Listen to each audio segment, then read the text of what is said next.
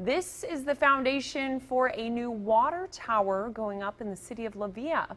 Crews just started construction after planning for the project began 4 years ago, according to city manager Arnie Amaro. Right now, La Villa only has the capacity to store about 150,000 gallons of water, which Amaro says isn't enough.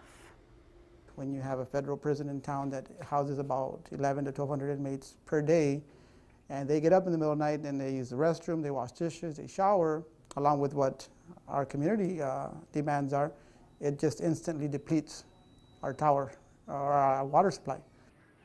The new water tank will add an additional 100,000 gallons in water storage. Amaro expects the $1 million project to be finished before the end of the year. He says it won't affect city taxes or water rates.